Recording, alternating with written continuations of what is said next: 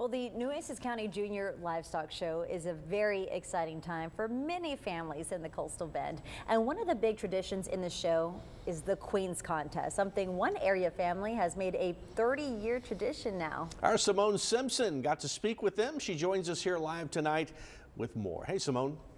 Hey Mike, hey Leslie. I met with two generations of livestock participants that so far has resulted in one crown between the mom and two sisters. I caught up with them during Queen rehearsal at Toloso Midway High School, and with so much experience from the livestock show, they show us what all they've learned and gained over the years. It's not always about the winning. These two generations of the Wright family have competed at the livestock show. You're in front of so many people, you want to be what they want you to be, and you just need to be you. But all three of them gained something different from their experiences. The kids are the best part about the show, and it's the youth and the future of our county, and so serving them was the best part.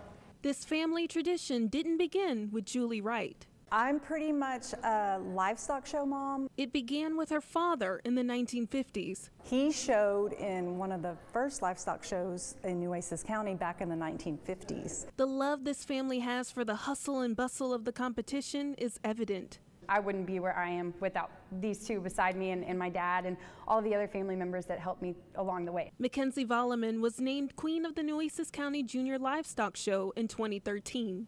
So that is the most important part of this livestock show, is your family.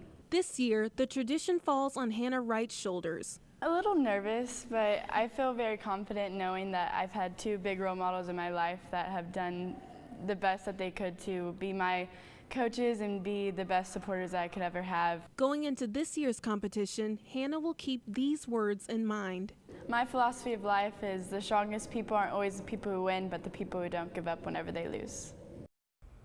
And to all the girls and their families competing in this year's pageant, from all of us here at 3 News, we want to wish each of you the best of luck. Have fun, soak it all in, and just be you.